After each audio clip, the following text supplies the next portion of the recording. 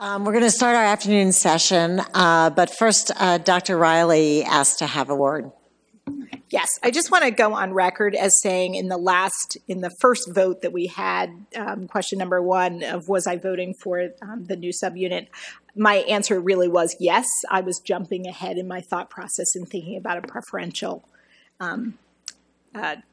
recommendation. Thank you. Thank you. Okay. Sorry, I'm turning this on and off. We're back from lunch and we're starting with influenza vaccines, and Dr. Walter is on board.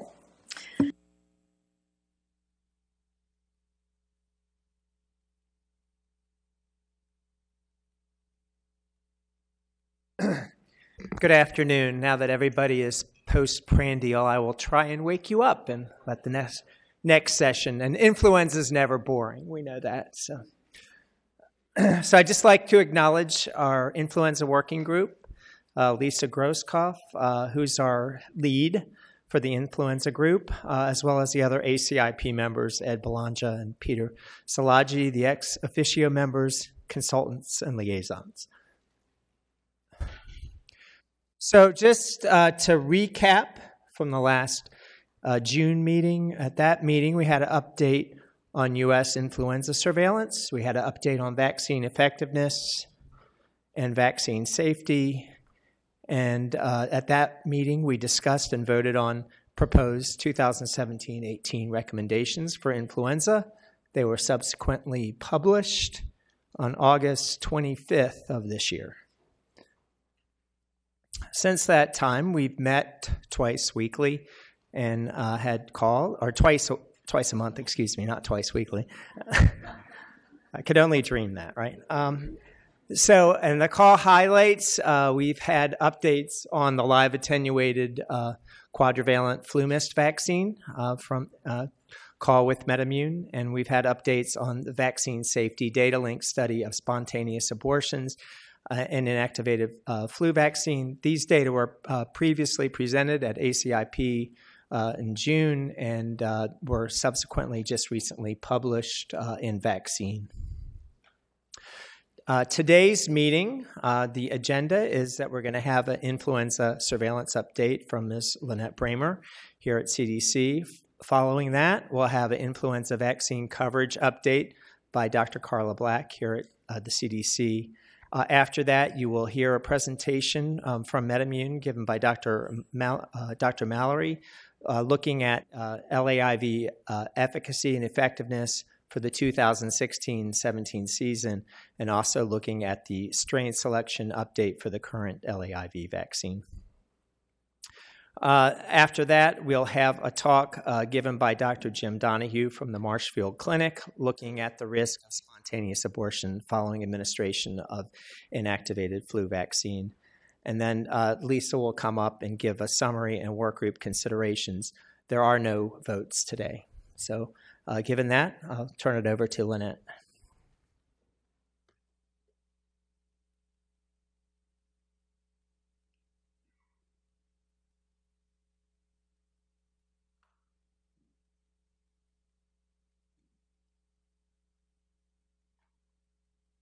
Good afternoon, everyone.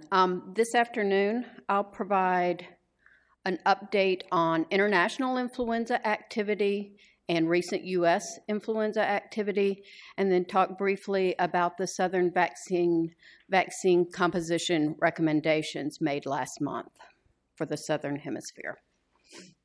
Starting off with international influenza activity. These two graphs are from the WHO website. It's reports from the National Influenza Centers around the world. The one on top is the Northern Hemisphere number of influenza positives, and the bottom is the Southern Hemisphere. The thing to see here is, influenza activity occurred at the times we expected it to occur, but in both the northern and southern hemispheres, the predominant virus was the influenza A, H3, and 2 viruses, which are the sort of medium blue, followed by influenza B activity in the more orange colors. If you look at a couple of examples from the southern hemisphere, On top is Australia and South Africa, and the two bottom countries are Argentina and Chile. You can see that although there are some differences, for all the predominant viruses, H3N2. If you want to see influenza H1N1 activity, you have to look a little bit harder, but there are areas of the world that are still seeing H1N1 activity. In Southeast Asia, that looks like their predominant virus recently. And in Southeast Asia, they have also seen H1N1 activity, although in the more recent weeks, it looks like they're converting over to H3N2 like everybody else. Moving on to U.S. activity, this slide shows influenza positives reported to us by clinical labs across the country. This data is from October 2nd of last year through October 14th of this year. The first thing to note on the larger graph is that relative to last winter, we are still seeing very low influenza activity. And with the insert, you can see a little bit more clearly the recent activity. It does look like it's uptrending just a little bit, and but it's still very low. In the week ending October 14th, only 2.2% of the specimens tested by clinical labs were positive for influenza. This next slide shows the more detailed virus information from the U.S. Public Health Laboratories for the same time period. Again, very low activity compared to what we see in the winter, but you can see it is increasing in recent weeks. For the first 2 weeks of this season, the 2 weeks ending with October 14th, 87% of the viruses seen by public health labs are influenza A's, and of those that are subtyped, which is almost all of them, 92% of those are H3N2 viruses. To get a little bit more detailed, we'll look at the genetic characterization data for the influenza viruses collected over the summer and through the current period. And you can see the pie chart on the left is the relative proportions of viruses reported by public health labs, and then on the right is the more detailed information for each subtype. Starting with the H3N2s, the 3C2A and 2A1 genetic groups and subgroup are the predominant here in the U.S. and really worldwide. While from country to country, the relative proportion of 2A and 2A1 viruses may differ a little bit. Overall, that is the predominant subgroup, and we're seeing very little of the 3C3A viruses. For the H1N1 viruses, all but one of the H1N1 viruses that we've seen belong to the 6B1 genetic group. There is one that belonged to the 6B genetic group. For the B Victoria viruses, all of the B Victoria viruses in the U.S. belong to the V1A genetic group, but this group includes a subgroup with a 2 amino acid deletion. This subgroup hasn't been given an official name designation by the WHO collaborating centers yet, so for now we're calling these B Victoria double deletion variants. At this time, the majority of the deletion variants seen worldwide are here in the U.S. And finally, to wrap up with influenza B Yamagata viruses, all of those viruses are within a single genetic group, the Y3 genetic group.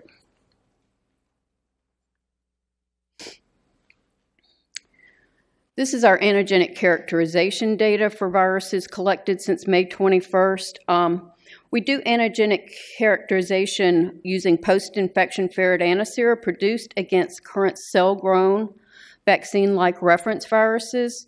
The majority of the viruses are tested using a hemagglutination inhibition assay, but for a subset of the H3N2 viruses, they don't have sufficient hemagglutination titers to perform HI testing, and so for those, we use neutralization assays.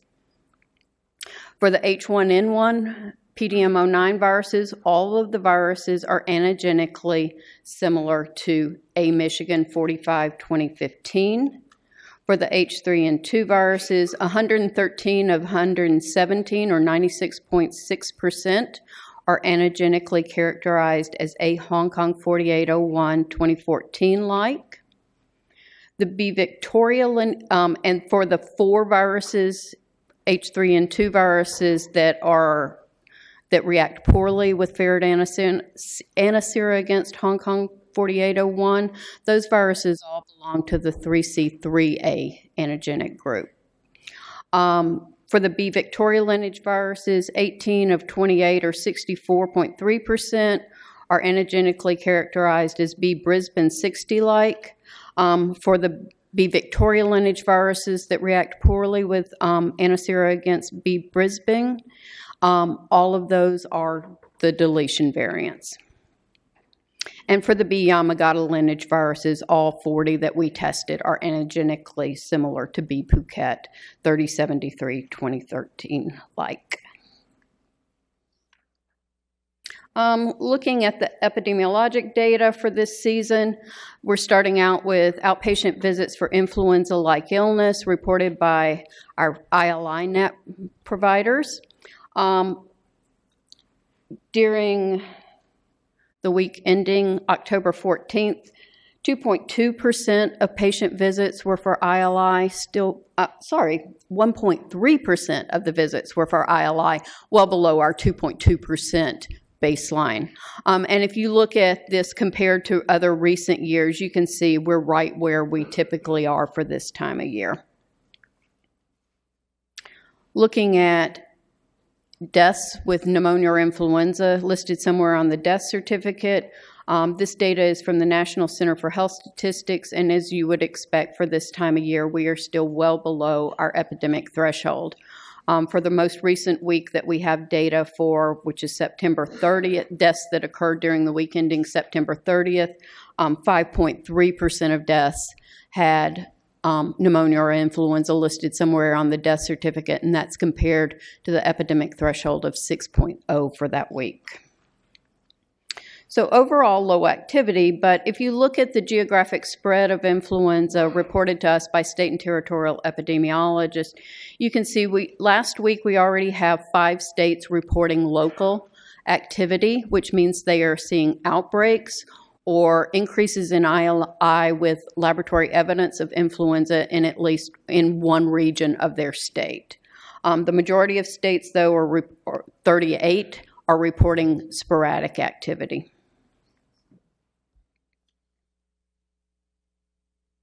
Moving on to the recommendations for the 2018 Southern Hemisphere influenza vaccine.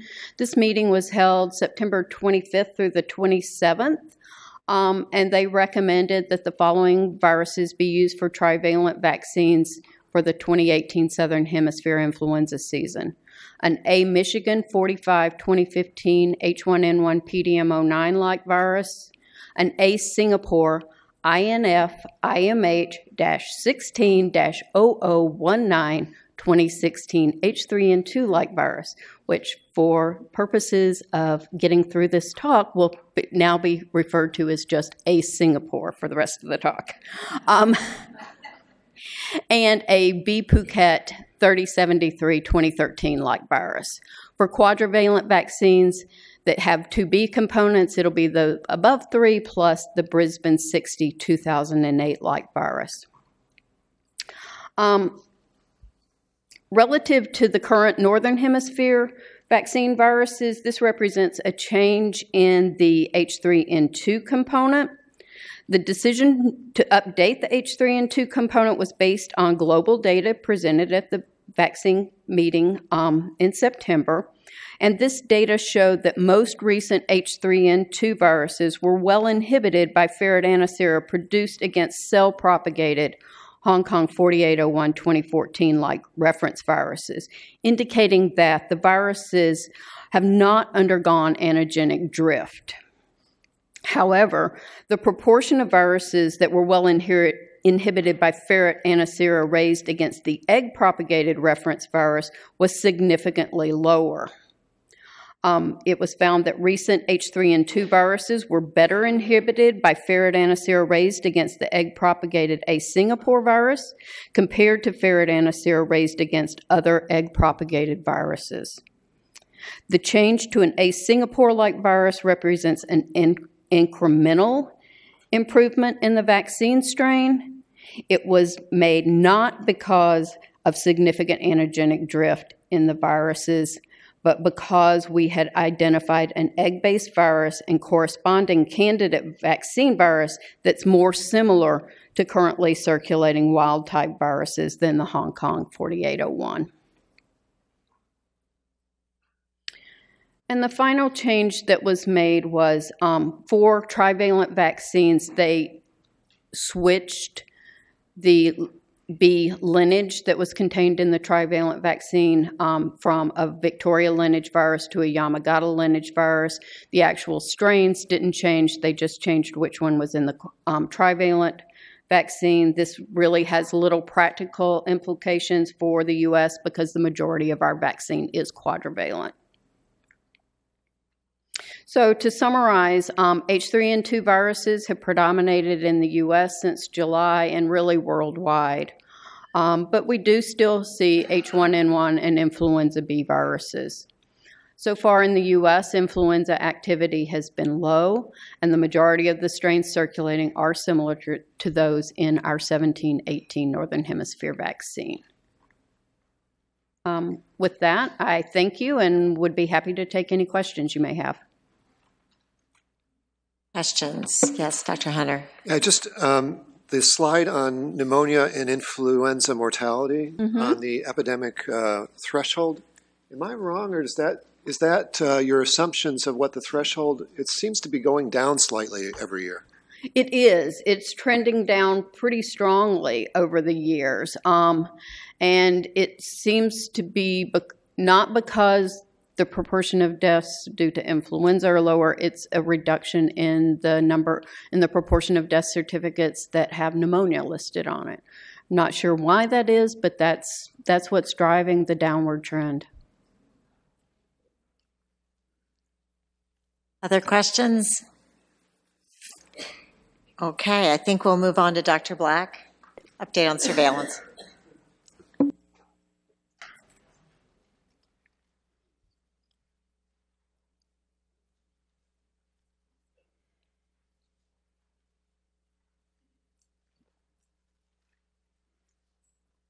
Thanks. I'm Carla Black, and I'll be giving the update on influenza vaccination coverage for the 2016-17 season.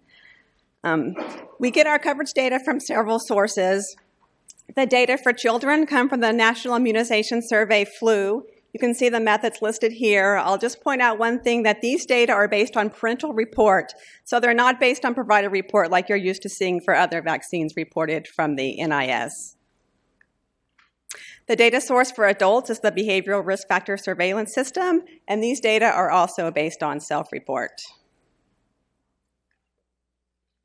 From both data sources, Kaplan-Meier survival analysis was used to determine cumulative monthly influenza vaccination coverage of at least one dose received from July 2016 through May 2017. And for the estimates of all persons 6 months and over, we combined data from the NIS and the BRFSS. I will also briefly show vaccination coverage estimates from two special populations, pregnant women and healthcare personnel. Estimates from both of these groups come from non-probability internet panel surveys that were conducted at the end of March and early April of 2017. This figure shows overall influenza vaccination coverage from the 10-11 season through the 2016-17 season. The blue line in the middle is all persons 6 months and over. And for overall coverage in 2016-17, there was an increase from 45.6% last season to 46.8% in this current season. The data for children is shown in the dashed reddish line on the top.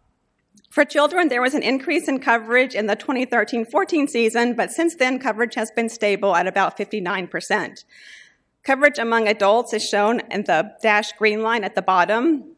In 2016-17, there was an increase in coverage among adults from 41.7% to 43.3%.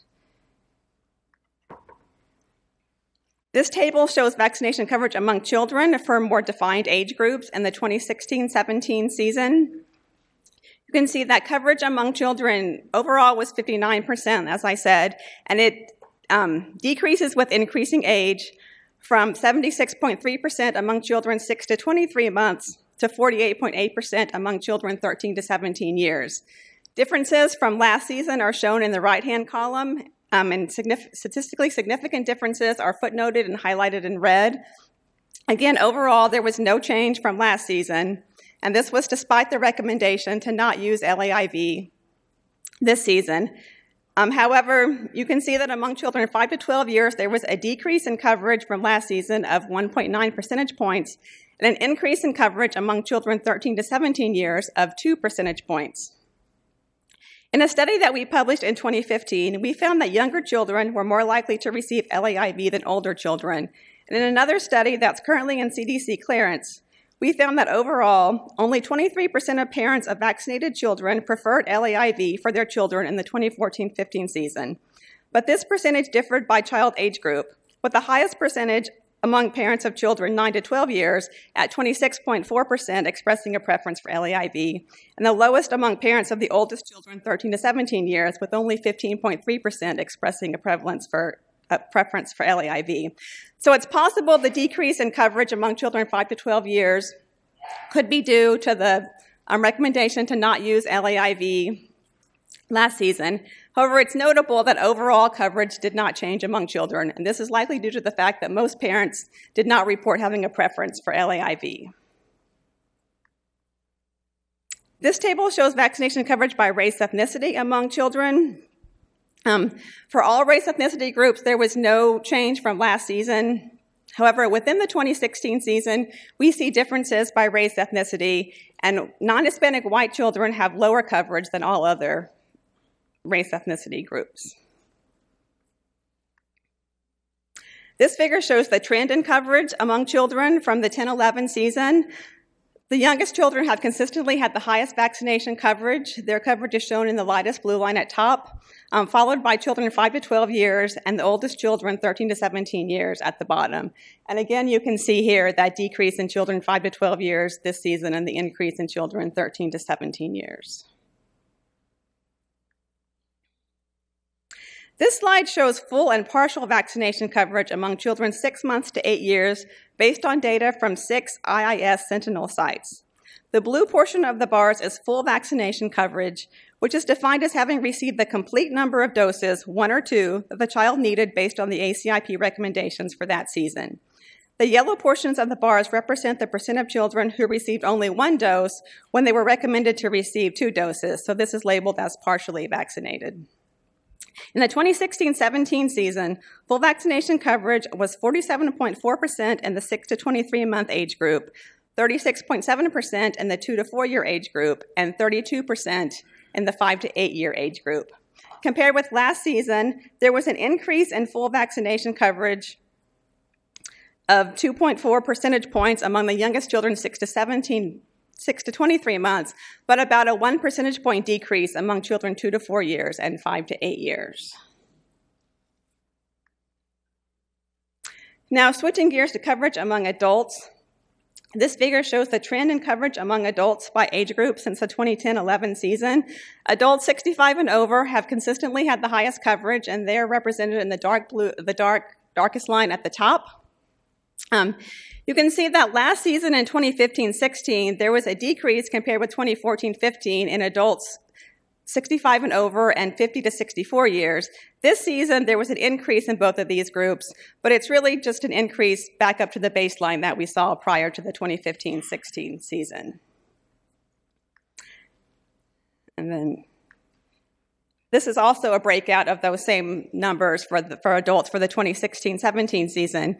Unlike children, coverage for adults increases with increasing age, ranging from 33.6% in adults 18 to 49 years to 65.3% in adults 65 and over. Again, the difference from last season is shown in the column on the right.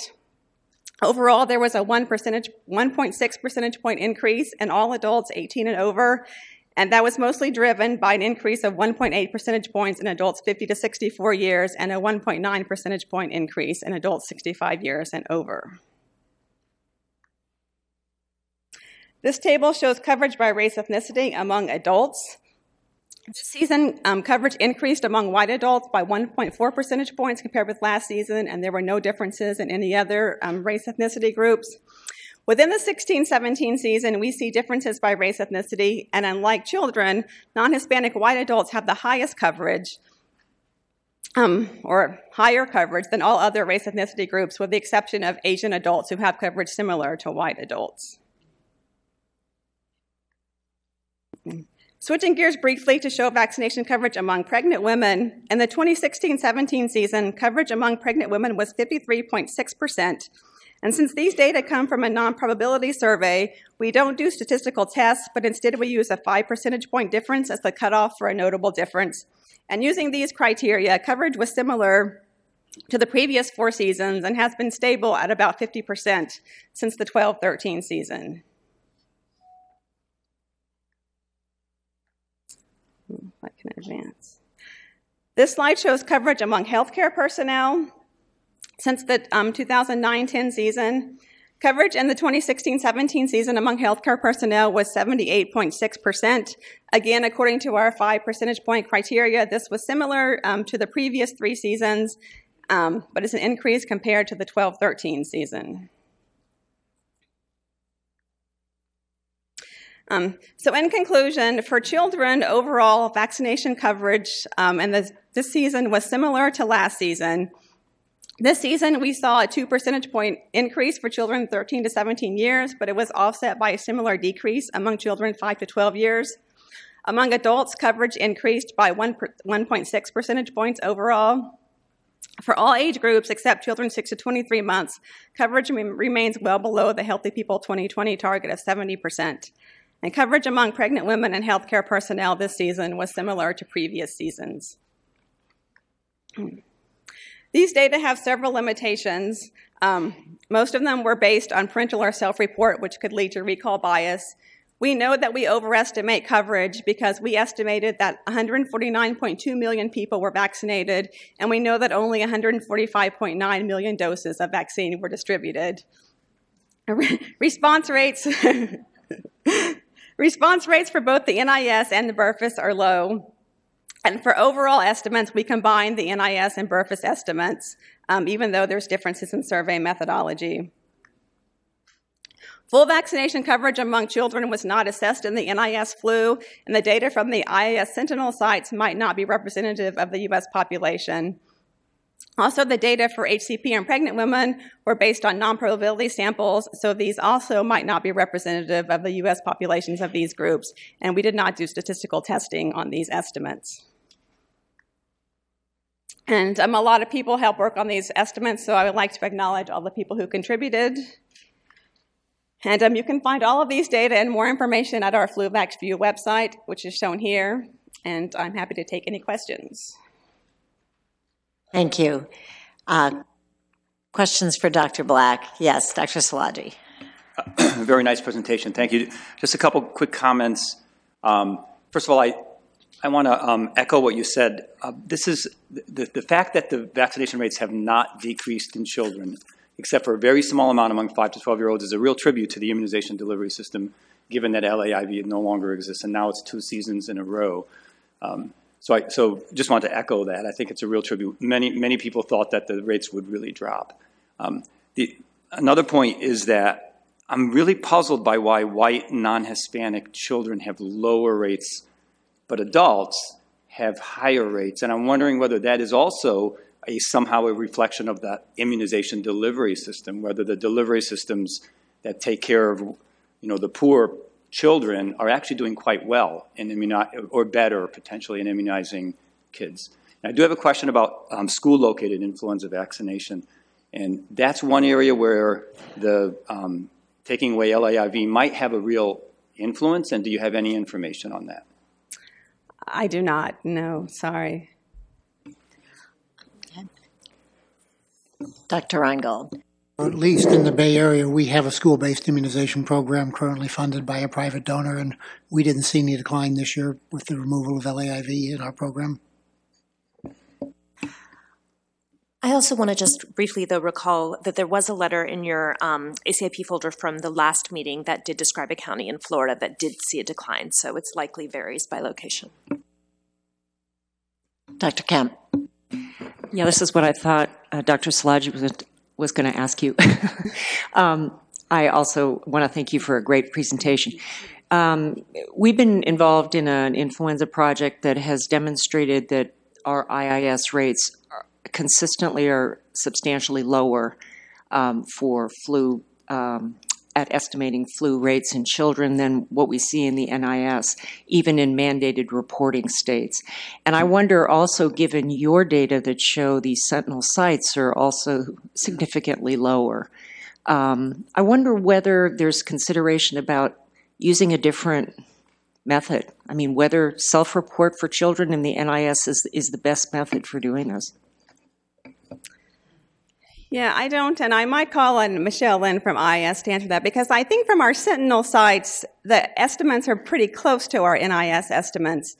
We have looked at NIS estimates, so for children 19 to 35 months and 13 to 17 years, we can get provider-reported estimates for flu, and they are a little bit lower than the parental-reported estimates, but relying on that, we can't get estimates for those children not covered in the other NIS surveys, so we wouldn't have estimates for children between 35 months and 13 years.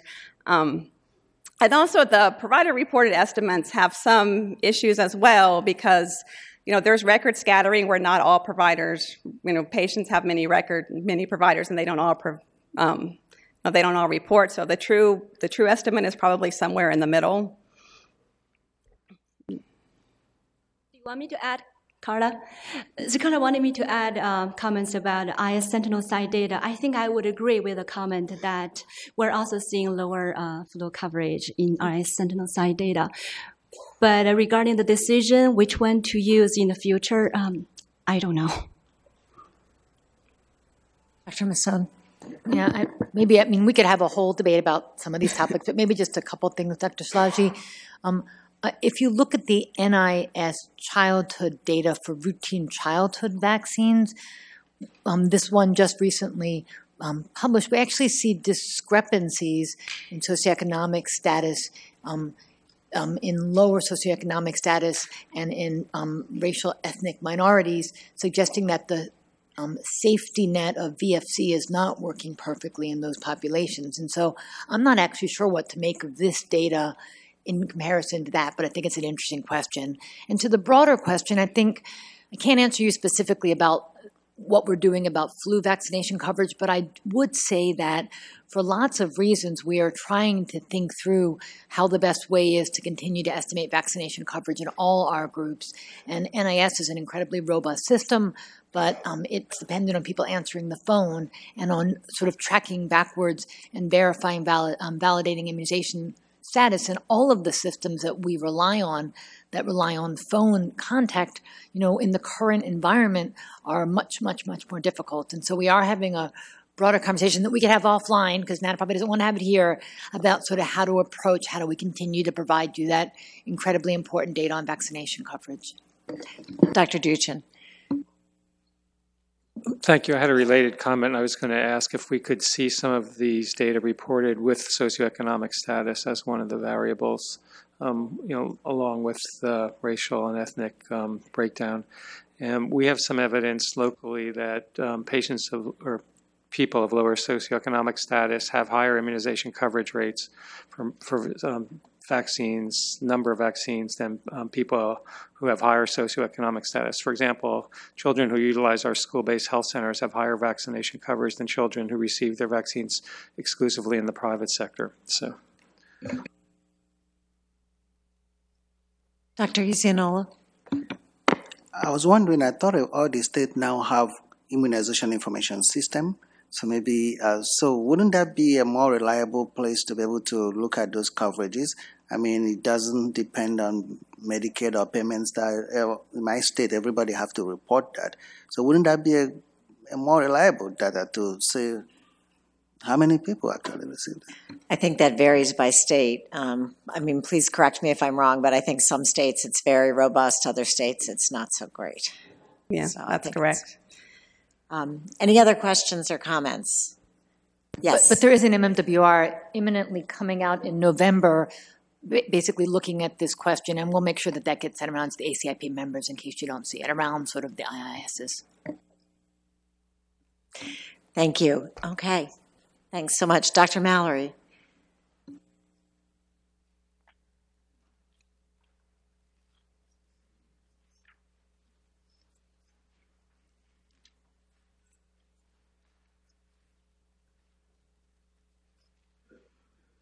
Great. So thank you very much for having me present today. I'm Rayburn Mallory, and I'm going to be providing an update on the status of the live attenuated influenza vaccine, also known as FluMist. I'm going to start with an update on the status of the vaccine and an overview of the data that I'm going to be presenting. As you know, LAIV showed reduced effectiveness against post-pandemic H1N1 strains in the 2013-14 and 2015-16 seasons. And this led to the ACIP recommendation not to use the vaccine in the US. We now have data from this past 2016-17 season. These data indicate that LAIV effectiveness for H3N2 strains was moderate and comparable to seen with the inactivated vaccine, though there was some variation for both vaccines by country. In terms of H1N1 strains, we presented the results of our in vitro investigations at the February ACIP meeting. These investigations indicated that reduced replicative fitness is the most likely cause of the reduced effectiveness that was seen.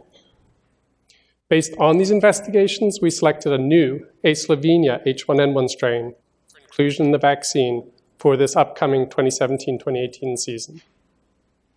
Since February, we've been working on improving the ferret model that we use to assess the efficacy of LAIV strains. In this modified model, the A. Slovenia strain provided greater protection than recent post-pandemic H1N1 strains, and protection that was similar to a previous pre-pandemic highly efficacious strain. In order to further characterize the A. Slovenia strain that's in the vaccine, we conducted a clinical study that's currently wrapping up, and we anticipate having these data in December.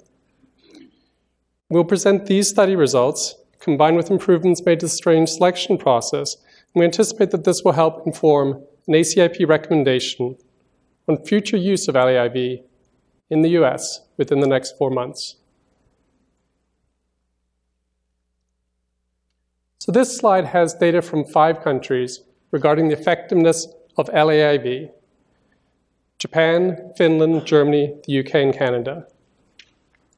I'm showing H3N2 data as this was the strain that predominated in all of the countries. In terms of study design, there are 2 studies from Japan. For LAIV, there was a randomized controlled study conducted in children 2 through 18 years of age. In this study, all subjects received a single dose of vaccine. For IIV, the study was a test-negative study conducted in children under the age of 6, all of whom received 2 doses of vaccine. The study in Finland was a cohort study that enrolled children 2 years of age, while the remaining 3 studies were all test-negative studies conducted in children 2 through 17 years of age. I've also included on the slide as a reference the effectiveness data for the inactivated vaccine in the US from this past season. And in yellow, on the right, consolidated estimates for effectiveness across all of these studies for both LAIV and IIV. As you can see, LAIV demonstrated statistically significant effectiveness for H3N2 strains in this past season, ranging from 28 to 74%. Comparable estimates for the inactivated vaccine range from 34% to 56%. When we look at the consolidated estimates in yellow, both vaccines appear to have had comparable effectiveness, with consolidated estimates of 45%. Having presented the H3N2 data, I'm now going to return to the issue of H1N1 effectiveness and discuss some of the changes we made to the ferret model that we've used to assess the efficacy of these strains. So ferrets have been used previously to assess the efficacy of LAIV strains. However, the model hasn't been particularly good at distinguishing between more and less effective strains. This is likely due to the fact that ferrets previously received 2 doses of vaccine at a fairly high human dose of 10 to the 7 viral particles. In order to help us better differentiate between the LAIV strains, we've reduced the dose to 10 to the 4 viral particles, which is probably a more appropriate dose for ferrets. And the ferrets now receive a single dose of the vaccine. The ferrets were also previously vaccinated with monovalent formulations of the vaccine, while we now vaccinate them with more relevant quadrivalent formulations. Additionally, we made some minor changes to the endpoints of the study. Viral titers are assessed now using the same methods that we use in clinical studies. Fever is monitored nearly continuously using telemetry. And we added neutralizing antibodies to our assessments of immunogenicity.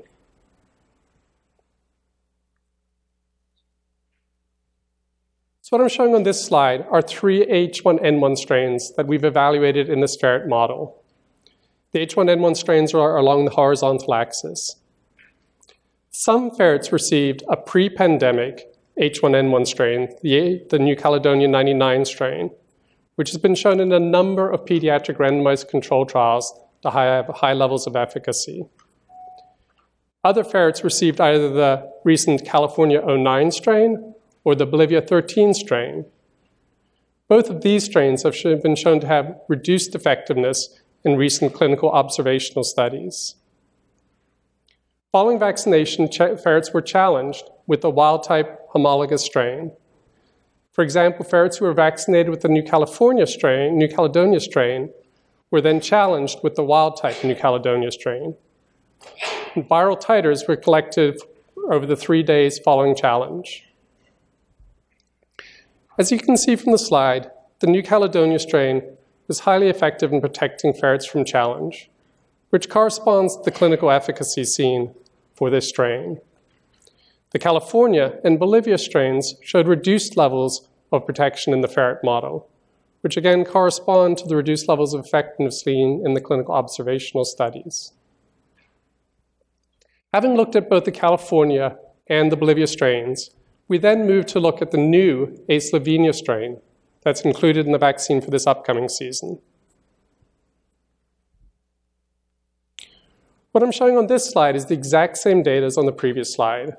The only difference now is that I've added the A. Slovenia data on the far right in the red box. The A. Slovenia strain also showed high levels of protection in ferrets, reducing the titer of shed virus to less than 2 logs, a level of protection that's similar to that seen for the previous highly efficacious A. New Caledonia strain. Because the Slovenia wild-type challenge virus was shed somewhat less by the unvaccinated ferrets, we are in the process of repeating this study, though.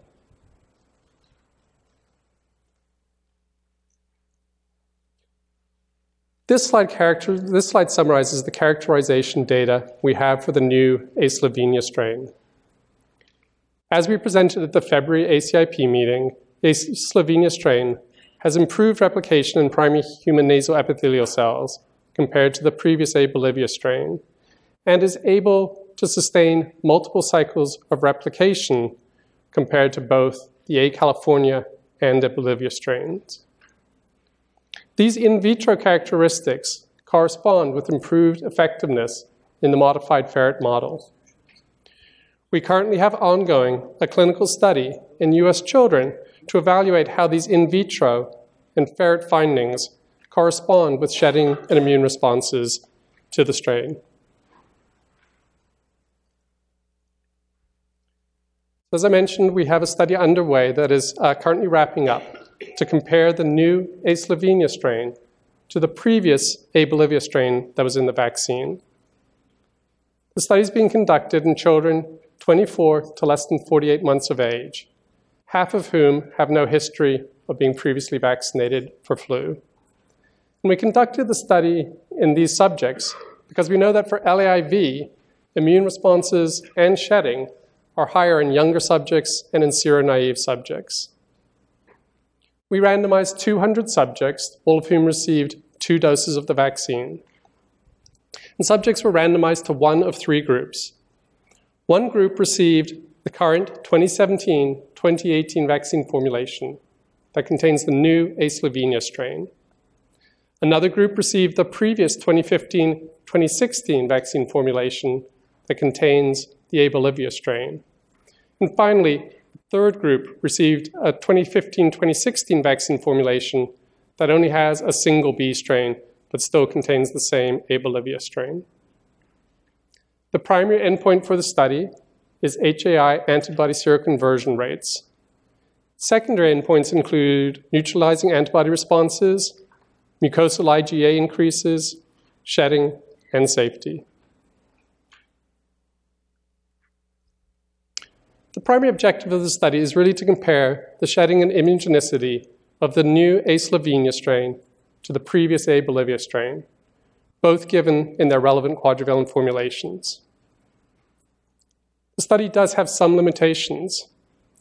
Due to anticipated difficulties in enrolling young children, especially those with no history of prior flu vaccination, the study is small and is only powered to evaluate differences of around 20 to 25% in shedding and immune responses. We chose the LAIV formulations based on the ones for which we have real-world effectiveness data. So these are the commercial formulations that were distributed in each of the countries. As a result, the formulations differ in their H1N1 strains, our main interest, but they also differ in the H3N2 strains, which could potentially affect the results. And then finally, in seropositive subjects, shedding and seroconversion are somewhat insensitive measures of LAIV efficacy. So to summarize, we have data from 5 clinical studies that indicate that LAIV was effective for H3N2 strains in this past season, with a consolidated estimate of 45% that appears similar to that seen for inactivated vaccines. In terms of H1N1 strains, as we presented at the February ACIP meeting, our in vitro investigations identified reduced replicative fitness of post-pandemic strains as the most likely cause of reduced effectiveness. And we selected a new A. slovenia strain for inclusion in the vaccine that has improved replicative fitness. In the modified ferret model, the A. slovenia strain provided greater protection than that seen for recent post-pandemic strains, Bolivia and California, and protection that appears similar to a previous clinically highly efficacious H1N1 strain, A. New Caledonia. To further characterize the A. slovenia strain, we are wrapping up a clinical study comparing it to the A. bolivia strain. We anticipate that the study results, combined with improvements made to the strain selection process, will help inform an ACIP recommendation on use of the vaccine in the US within the next 4 months. Thank you. Thank you, Dr. Mallory. Do we have questions, discussion?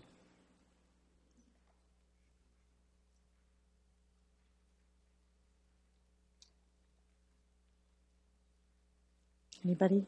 Yes. Just to clarify, the H3N2 vaccine studies that you showed, those were all LAIV4, is that correct? Or, yes, that's correct. Okay. The question was it a quadrivalent formulation used in all of the studies? And yes, it was a quadrivalent formulation. Any other questions? Okay, thank you very much. Now we'll move on to a presentation by Dr. Donahue. Good afternoon. Thanks for the opportunity to speak to you today. I'll be talking about a study that we just published results on, where the objective was to determine if there was association between influenza vaccine and miscarriage in pregnant women. So not too much in the way of background.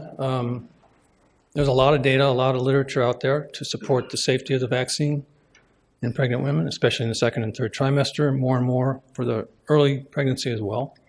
This is a study that's shown here, published 2013, Stephanie Irving was the PI. In this study, this is a VSD study, matched case control study. Women were pregnant in this study either in 2005-6 or 6-7, so before the 2009 pandemic. And the bottom line is that in this study, we found no association between the vaccine and miscarriage. So fast forward then to 2009, and our colleagues at CDC were interested in making sure that the safety profile that we had observed back then was the safety profile we were observing now, the vaccine now containing antigens from the pandemic H1N1. And so this is from the paper that was just published last month. The only difference really between these two studies is the time period, pretty much the same in terms of design and implementation. The real difference, though, is in the years that were covered. Women were pregnant in 2010-11 and 11-12. It sounds like everybody here is pretty familiar with Vaccine Safety Datalink, so I'll go ahead and pass through that slide. There are 8 integrated healthcare plans in VSD. All but 2 provided data for this study. So cases were initially identified electronically using ICD codes for spontaneous abortion. And all the cases that were used in our study underwent chart review or medical record review. And in our study, the spontaneous abortion was defined as occurring between 5 and less than 20 weeks gestation. And all the cases were adjudicated to not only confirm the SAB, but also to estimate the date. And the date that we used for that case was considered the reference date, which I'll refer to later on. And that's for each case control pair. So controls were selected similarly, starting out electronically with codes, and then all controls also underwent chart review. Controls had to have an LMP that was within 7 days of the case LMP. Most were much closer than that. The average or mean pairwise difference was about half a day, and the median pairwise difference was 0 days. Vaccine exposures were identified actually from the medical record, and our primary exposure window of interest, as in the previous study, in this study was the 28 days before the reference date. We also examined 2 other exposure windows, 29 to 56 and greater than 56 days. We also extracted all of the vaccinations during pregnancy. There were very few other ones other than Tdap. This is a matched case control study. We matched on age group, so less than 30 years of age and greater than or equal to 30 years of age. We matched on LMP, as I mentioned earlier, as well as site. And because it's a matched study, we did a conditional logistic regression. The models, the covariates that were included in the model are shown there. Maternal age, represented with a quadratic spline. Smoking, diabetes, concomitant Tdap, pre-pregnancy BMI, and previous healthcare utilization. So this slide shows some of the selected characteristics comparing the cases and controls. We had 485 cases and 485 matched controls. I can see that cases were slightly older than controls. They were also somewhat more likely to smoke and had a slightly higher BMI. All of those variables were included in the regression analysis models. We also include below those variables sort of how the cases and controls broke out in terms of their exposure windows, the 1 to 28 days, the 29 to 56, and the greater than 56 days.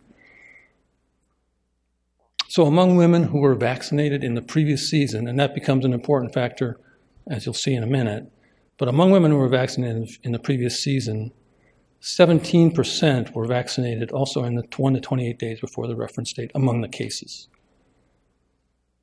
Among the controls, 3% were vaccinated in that 1 to 28 day exposure window.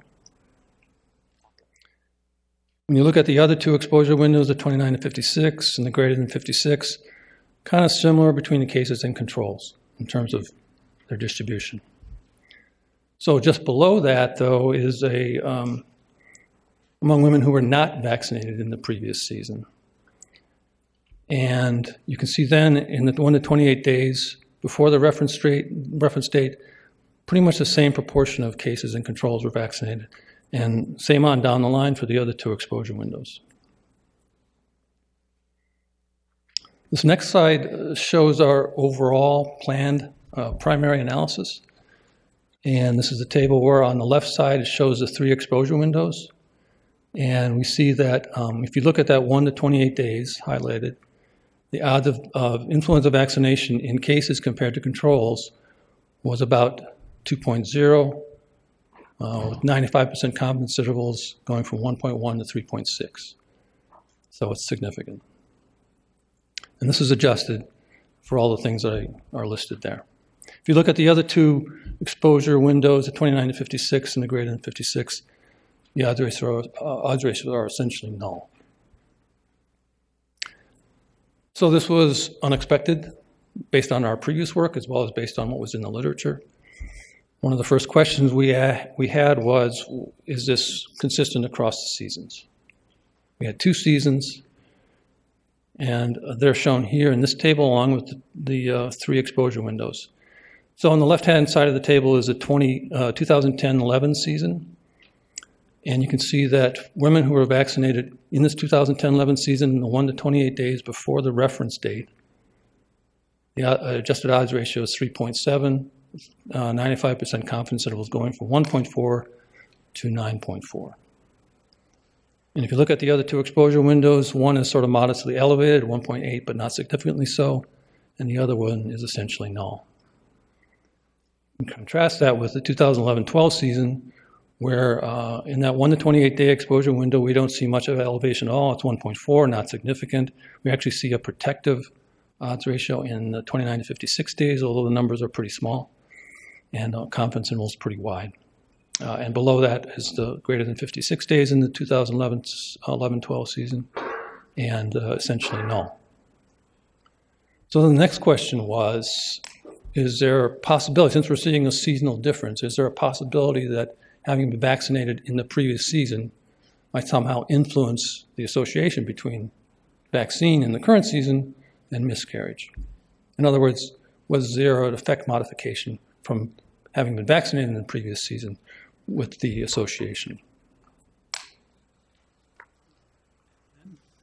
And that's what's shown in this slide here. This is overall looking at effect modification. And so now the orientation of this table is a little bit different. The exposure windows are going across the top, with one starting with 1 to 28 days to the left, and then 29 to 56 and greater than 56. And on the left-hand side, you see essentially kind of stratified whether or not they were vaccinated in the previous season, yes or no. If they were vaccinated in the previous season, the odds ratio in the 1 to 28 day exposure window was 7.7. Pretty broad confidence intervals going from 2.2 to 27. Just a little over 27. If they were not vaccinated in the previous season, the odds ratio is pretty close to null, 1.3, not significant. So if you look at the other 2 exposure windows, the 29 to 56, greater than 56, really nothing going on there. So then the next question after that was, is there a possibility that we're seeing seasonal differences with respect to the effect modification analysis? And here's where we start getting into very small numbers. But the table is oriented again, as it was earlier. And this is for the 2010-11 season. And so if women who are in the 2010-11 season in our study, if they were vaccinated in the previous season, they could have been vaccinated with the monovalent H1N1 vaccine. They could have been vaccinated with the seasonal vaccine. They could have been vaccinated with both or neither. So women who were vaccinated with the monovalent H1N1 in the previous season, regardless of whether or not they had vaccination with the seasonal vaccine, had an odds ratio in the 1 to 28 days of 32.5. And very broad confidence intervals going from just under 3 to 359.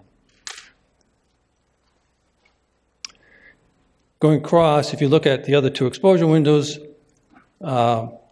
these are elevated somewhat, but not significantly so for the 29 to 56, and it's just marginally significant for the greater than 56 with their odds ratio of 3.2.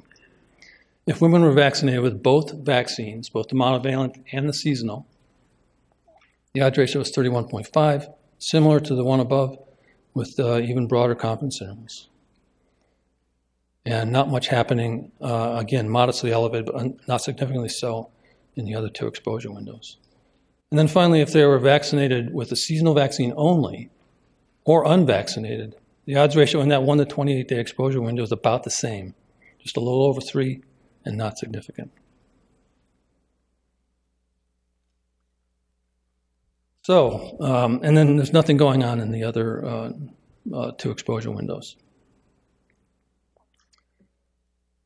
So that was in the 2010-11 season. This is in the 2011-12 season. Table again the same way. In this case, women who were in our study in 11-12, if they were vaccinated in the previous season, they would have been vaccinated with a seasonal vaccine, which would have had the pandemic H1N1 antigen in it.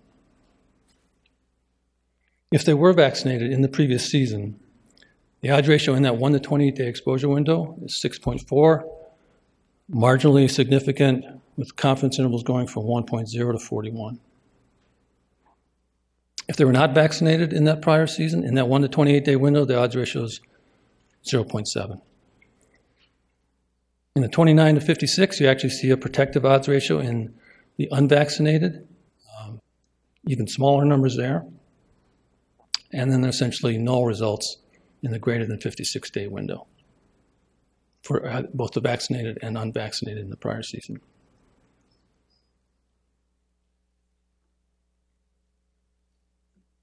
So we had a number of questions, additional questions, when we saw some of these results.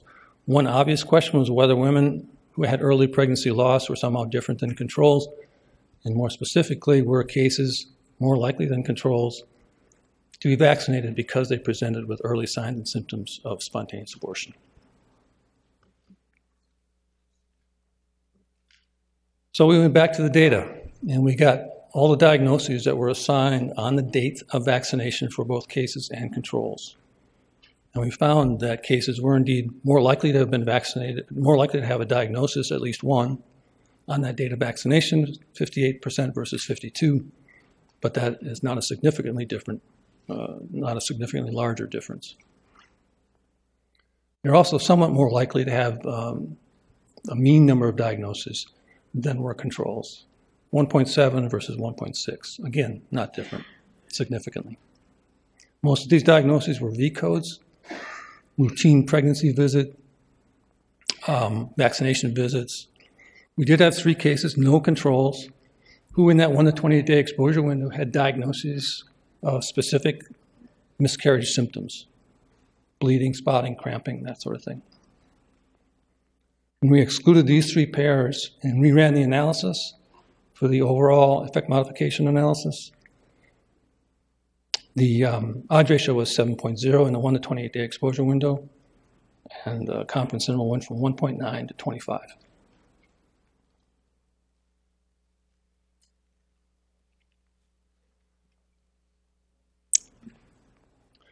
So this slide shows a summary of some of the additional post-hoc analysis that we did. The first 2 rows you've heard about.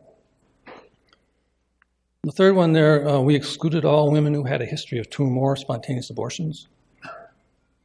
It's about 64 matched pairs.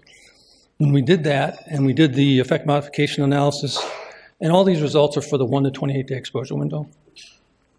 When we did that, the odds ratio for women who were vaccinated in the previous season, the odds ratio in that 1 to 28-day exposure window was 6.5, with confidence intervals going from 1.7 to 24. If they weren't vaccinated, it was odds ratio was 1.1 and not significant. We also excluded vaccine manufacturer. There were a number of people, cases and controls, about 8 versus 6% or 4%, who didn't have a vaccine manufacturer. When we excluded them, the odds ratio was 5.9 for women who were vaccinated in the previous season versus 1.2.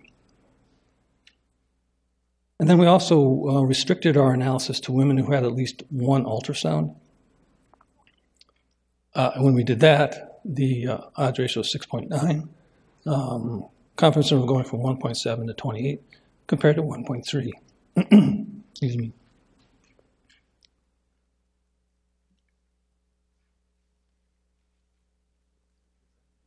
And then we also tried to get at whether women were infected with influenza.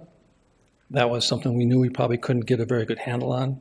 We really need to have a prospective study testing women with ILI. But we did adjust for a diagnosis of influenza, and you can see it didn't really change much of anything. So to summarize our key findings, we found that miscarriage was significantly associated with IIV receipt in the 28-day exposure window. This was something that was different than we didn't expect. We also found that this association between the vaccine and miscarriage was significant in the 2010-11 season overall, but not in 11-12. But in both seasons, the association was elevated only in the 28-day window and only in women who had received a pandemic H1N1 vaccine in the prior influenza season. So there are a number of criticisms that have been that this study has received. A lack of biological plausibility is one of those, and that is definitely true. We have no established way to explain our findings. But there are multiple examples of vaccine and drug-related adverse events that have been identified without any known biological plausibility a priori. It's also true that early SABs, which most of ours are likely due to chromosomal abnormalities. Like 50 to 60% of all spontaneous abortions are likely due to the result of chromosomal problems. This is true, but misclassification in that case should be non-differential, not related to vaccine. And the bias in that case would be towards the null in most instances. Another criticism that's also very accurate is small sample size in some analyses. Guilty as charged there. The overall analysis, the planned analysis, I think is pretty stable, and I also think what's fairly stable is the analysis with the overall effect modification. We get into very shaky ground, thin ice when we start looking at some of the more sub-analyses. We're doing another study, which I'll tell you about in just a minute, where we have about 3 times as many people. Hopefully some of those sample size issues will go away. We also had crude matching. Some thought maybe inadequate adjustment for age because we matched in groups on what the cut point was 30 years of age. But all of our logistic regression analyses included age in the analysis as an analysis factor. And then finally, we did not adjust for history of spontaneous abortion. And that is based on prior work that had showed that there was a possibility of introducing bias when you do that. We did, however, as I alluded to earlier in the table, we did exclude those who had a history of 2 or more spontaneous abortions. And the odds ratio was similar, somewhat reduced, but still similar.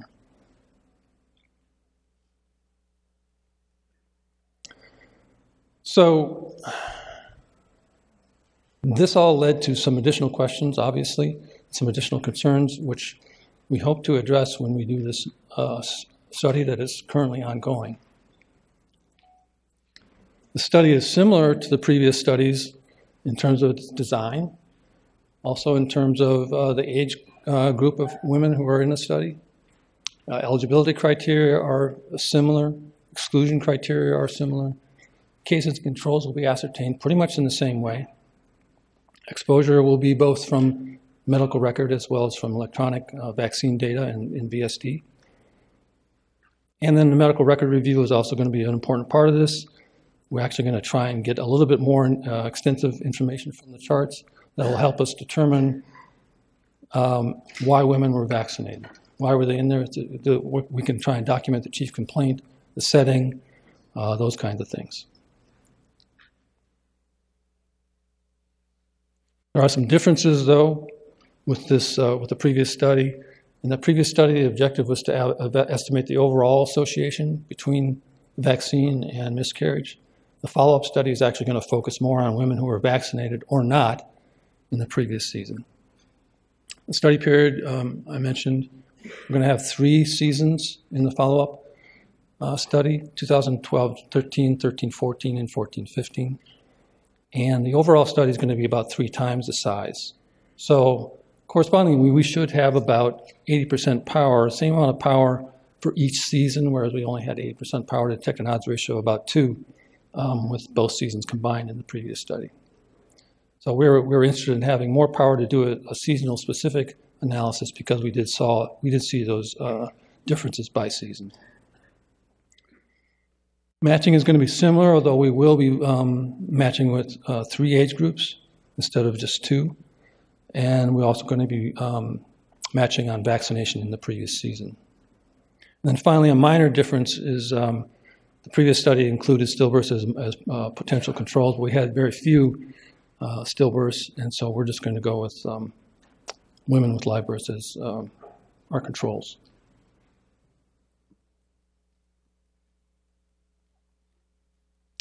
So our timeline for this study, as I mentioned, this is a study that's currently underway. We hope to have preliminary results by late next year or early the following year.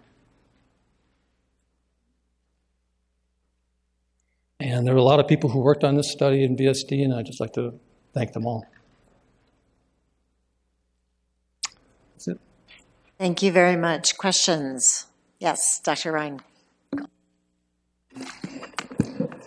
So very interesting. Thank you. So I guess I have 2 questions. One is, I would have thought that use of flu vaccine in women in this age group who weren't pregnant would be rather infrequent.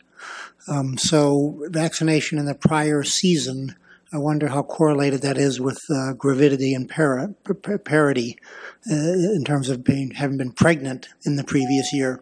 So I assume that's something you controlled for. I honestly can't remember, but can you tell us something about why these women were getting vaccinated the previous year? Why were they getting vaccinated the previous year? No, we actually don't have that information, specifically why they were getting vaccinated. That's one of the things we want to capture. But you have data on gravidity and parity, yes? Those are controlled for in the analysis? We have it for the current season, the season in which they were currently vaccinated. So my other just small point would be odds ratios are great, but for something like this, it also might be useful to calculate an excess risk and a population attributable risk to sort of give some perspective on just how much of a problem this would be if it's real. Yeah, so that's an important point that we didn't really get into in the talk here, but these are odds ratios. It's an observational study. These are odds ratios. If the outcome is rare, then odds ratios often are a pretty good representative of relative risk. And no, I don't have any trouble with them being odds ratios. But you were asking about attributable risk, right? Well, excess risk and population attributable risk. We can't get at this at all with that kind of measure. We can't get at with a case control study like this. I'm not sure you're right about that, but this is one of the things that makes this different than a lot of odds ratios or a lot of case control studies is that the outcome is common. So right there, that makes it difficult to make comparisons between odds ratio and say relative risk. Dr. Riley. So doesn't that beg the question of whether this is the right study to be done to look at spontaneous abortion? You mean study design? Study design to look at spontaneous abortion, because it's one of those things that is incredibly common. There's a million different reasons why they occur. Yes, 60% maybe 50 to 60% may be chromosomal abnormalities, which also makes the biologic plausibility here even harder to understand.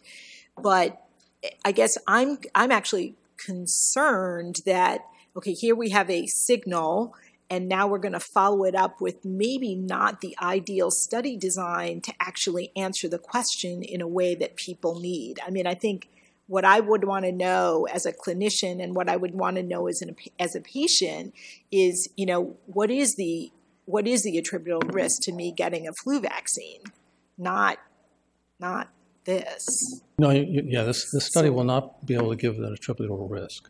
So there are a number of trade-offs for different study designs. We actually had a meeting within VSD among the investigators to try and figure out what's the best study design. So we tossed around a number of different study designs, and from taking all things into consideration, practical considerations as well as scientific ones, match case control was, again, the way to go.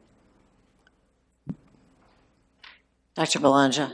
So, and I completely agree that what we would really like to know is what is the excess risk associated with flu vaccination in a setting where there's already a risk from many other things, and the excess risk may be very low, even if the odds ratio appears to be relatively high. It may account for a very tiny proportion.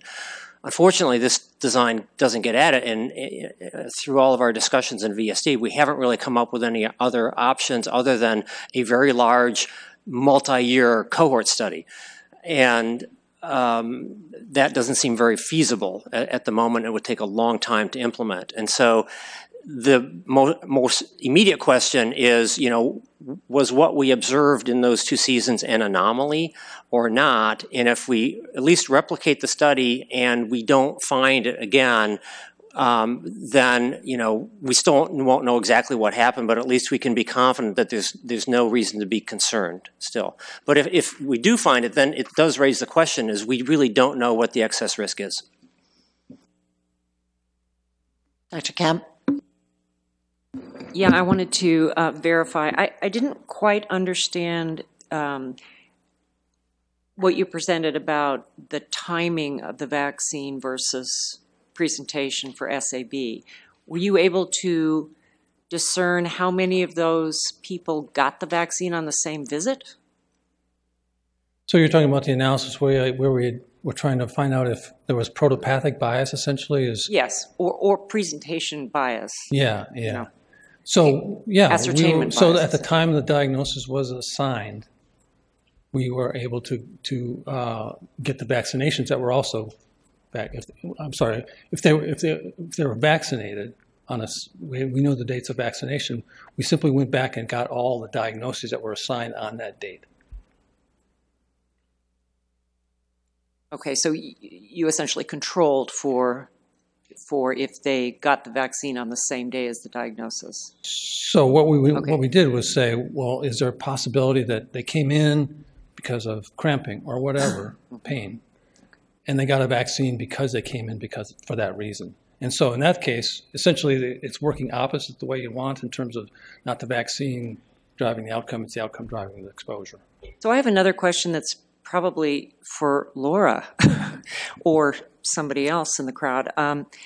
What % of very early SABs present for care? And might there not be some ascertainment bias in people that know they got a shot and are worried about that issue? Yeah, I mean, I think that's what our concern is that, not that many people, lots of people don't know they've had a miscarriage. They have a heavy period. You don't know whether that's a miscarriage or just a heavy period. So that's one. The second thing is that, it's not standard to get an ultrasound in the first trimester for absolutely everybody, especially this early, particularly where we're doing prenatal diagnosis so often at 10 weeks and 12 weeks. So we're not offering people an ultrasound at 5.5 and 6 weeks. So lots of people, we don't even have a pregnancy established. So for the 20% of the people who didn't have a pregnancy have an ultrasound where you even know the pregnancy was established, it still just leaves you a little bit questionable, I would say. Ms. Pellegrini. Thank you. So my colleagues on ACIP know that my day job is at the March of Dimes, where our mission is healthy pregnancies and healthy babies. So this study provoked a great deal of conversation. And one of the things, to follow up on points a couple of other folks have made, that came up was that, yes, 50 to 60% of those early spontaneous abortions are chromosomal abnormalities. Another roughly 30% have normal chromosomes but morphological abnormalities. And so the percentage of cases here that are even potentially being affected by the flu shot is very small. So I think when you combine that with the small n in this study and the lack of some other key data that we'd really like to know, that causes a lot of questions, a lot of uncertainty here. So, for example, one of the other data elements that it would be really useful to have is the date of the most recent pregnancy before the one that was lost. We know, for example, that rapid repeat pregnancies in less than 18 months are much more susceptible to adverse birth outcomes, including miscarriage. So again, given the small numbers here, we're not sure we have the full picture. Thank you. Dr. Plotkin. So I may have missed this in the bleachers, but do you have information about respiratory illnesses in these women? So that was a question we tried to address by we went back to the data to capture all diagnoses for influenza. And we didn't capture all diagnoses for respiratory illness in general or acute respiratory illness, but we did capture them for influenza diagnoses. And we didn't expect really to get too much, and we didn't, because we just don't have a good capability to identify them. Yeah. The reason I asked the question is that it has been demonstrated fairly clearly that women or men for that matter, who have serial vaccinations, that is to say 1 year after the next, and the strain doesn't change between years, that they have a lower efficacy of influenza vaccine and therefore less protection against influenza, which is, one of the reasons why one vaccinates pregnant women. Yeah, it would be nice to be able to identify people who were actually infected with influenza, but that's difficult to do unless you do a prospective study. And I think that's an important variable in looking at this situation. Do they have illnesses that in itself could precipitate abortion? Thank you. Any more burning questions, comments? Dr. Lee. Thanks, Jim. I just wanted to say thank you for presenting. I know this is one of the toughest topics to study in all of vaccine safety, so you've tackled the most difficult one of all. So kudos to you. A couple things that I just wanted to ask about, because I do think that this question of, and I don't know if I saw it, was the average gestational age in terms of the timing of the SAB. Whether or not that's something you presented, I might have missed it. And then related to that, sort of, if it's possible to do some type of sensitivity analysis on whether or not the LMP dating is accurate, because that can be really challenging, depending on sort of how it was validated. Yeah, so to address the last question first, we don't have a sensitivity analysis that will be done in this study, but we are planning to do one for the subsequent study. And regarding the gestational age, the median gestational age for cases in our study was 7 weeks gestational age. And it's a pretty, I probably should have brought this, but it's a pretty steep curve that goes up, peaks around 6, 7, 8 weeks. And then the vast majority, maybe 99% are by 10 weeks gestational age. Belanja. Just to follow up on Dr. Plotkin's comment, as I recall, we did look at febrile illnesses during the period prior to the miscarriage, and that was not accounting for. So that's relatively uncommon, as I recall. So yeah, I was going to actually think about that too. We looked at febrile illness in I think the first 3 months as well as the first 2 weeks preceding the actual illness. We had only 3 or 4 cases that had febrile illness in that interval, at least in the 2 weeks before. Okay, thank you very much. Moving on to Dr. Grosskopf.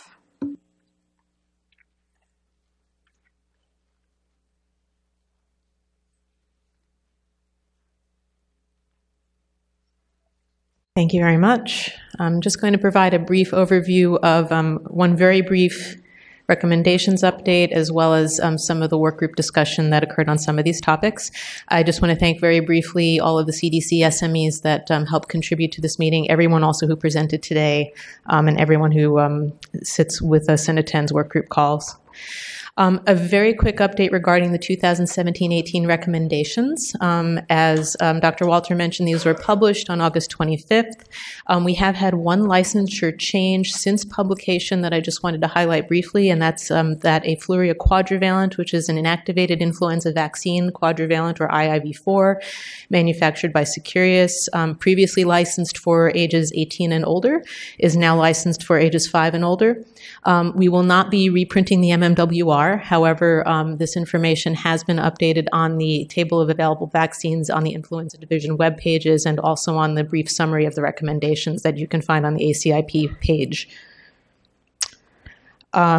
Next, 2 slides discussing some of the workgroup discussion, just very briefly summarizing some of the concepts that were discussed when 2 of these topics were presented.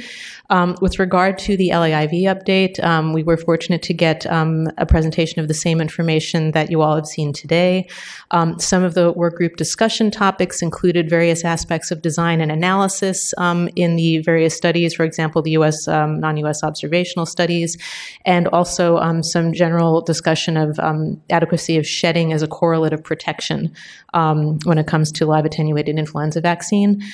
There has been no policy change with regard to the live attenuated influenza vaccine that's proposed for this meeting. We are looking forward to hearing the pediatric shedding study results in the very near future. And also for the upcoming meeting, we anticipate having a discussion of analysis of combined data from the U.S. studies, as well as a discussion of a systematic review of post-pandemic LAIV effectiveness. Next, with regard to the study presented by Dr. Donahue just now, as was mentioned at the introduction to our session, these data, the study was presented initially to the workgroup and also at ACIP for 2015. I believe the June 2015 meeting was when the ACIP first heard some of the data. The workgroup had another opportunity to hear the data post-publication.